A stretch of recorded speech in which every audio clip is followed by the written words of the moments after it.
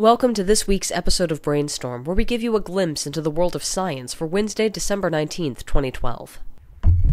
Our top story comes from the world of medicine. Johns Hopkins researchers have been studying a protein pair related to blood vessels in the nervous system and retina.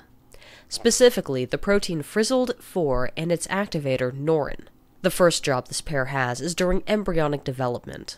You see, the retina actually requires the most oxygen per gram of any tissue in the body. So it requires 3 interconnected networks of blood vessels to function properly and supply enough oxygen. Defects in these proteins can cause the blood vessels to not develop properly, causing blindness. And the hope is that boosting frizz may help treat damage to these blood vessels caused by aging and diabetes. The second major function of this protein pair relates to the blood-brain barrier. Normally, the cells that make up the actual walls of blood vessels contain large windows in their membranes and are loosely connected to each other. This allows larger molecules to easily pass from the blood to surrounding tissue. However, in the brain, these passageways are essentially shut down as a means of protecting the brain from pathogens. But without constant signaling from frizz, the brain vasculature begins leaking like regular blood vessels.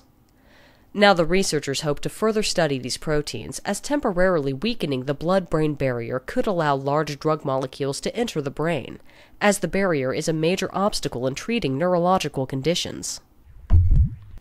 Next is an update from the world of chemistry. Scientists from the City College of New York and Rice University are working together to create a better battery.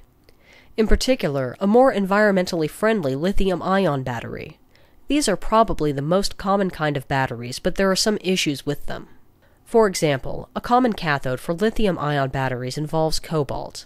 This is a finite material that needs to be mined to keep up with the demand for batteries, as 30% of cobalt production goes to batteries. The processing of cobalt with lithium is also expensive and requires high temperatures, and therefore lots of energy.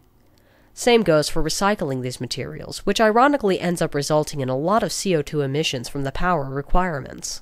Which is why the scientists looked for an alternative material in nature. One of the most promising compounds they found is called purpurin, which, despite its name, is actually a natural red dye that's been used for thousands of years.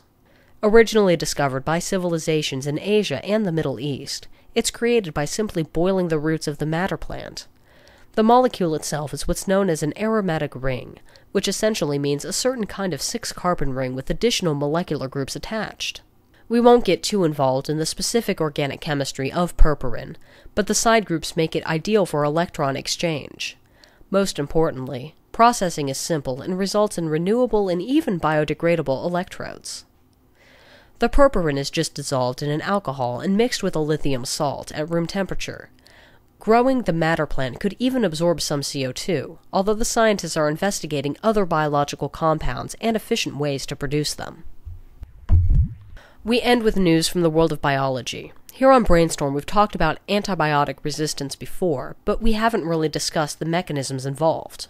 Bacteria generally develop one of 2 strategies when pressured to evolve antibiotic resistance. Either pumping out the antibiotic compound really quickly or modifying it so it's not harmful. Now, a team of Canadian and French scientists have found a third potential mechanism for antibiotic resistance. Before we get into the mechanism, we should discuss how they found it. Fortunately, this new resistant strain is a non-pathogenic soil bacteria, and it's become resistant to antibiotics used on livestock. And this discovery was made possible by the team's 14-year study of veterinary antibiotics on soil. After experimenting with the same soil for all these years, the team wanted to compare how fresh soil reacted to the antibiotics. The soil that had been repeatedly exposed broke down the antibiotic up to 5 times faster than the newly exposed soil, meaning antibiotic resistance had been selected for, and this matches trends of pesticide and herbicide breakdown. After the experiments, they cultured the bacteria in the soil to get a closer look. The surprising result was the bacteria actually breaking down the compound, not just to detoxify it, but to consume it as a nutrient.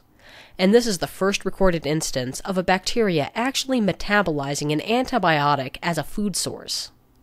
The bad news is, if the other bacteria are developing this mechanism, it could find its way into pathogenic organisms through lateral gene transfer. The good news is, we now know about it and can continue to study. As well, it's actually better for the soil that the antibiotic get broken down quickly. Well, hope you enjoyed this episode. If you did, please consider subscribing and be sure to check the links in the video description.